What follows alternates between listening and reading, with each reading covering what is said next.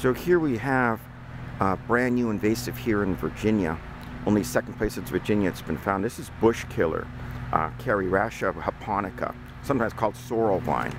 It's an early detection, rapid response type of thing.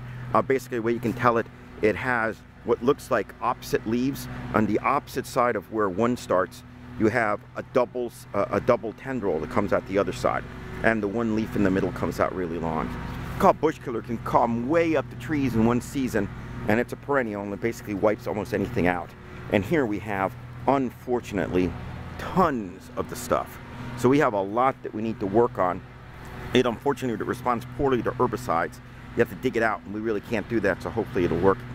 Getting our contractor who found this to actually try to take it out that way, because otherwise you really can't get it out of the way.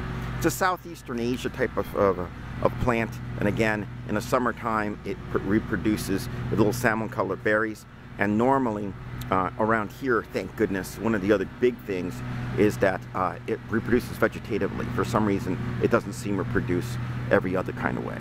And that's pretty important, because we definitely don't want any of it to actually come up and of course reproduce any more than it already has. It's originally in the grape family, Vitaceae, but now it's been reordered, and now a lot of times is actually in its own family, Rhamnolia.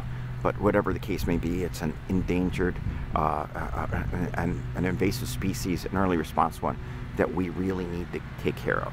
Bushkiller, sorrel vine, really, really huge and going way up the trees, as you can see. Something we will need to take care of.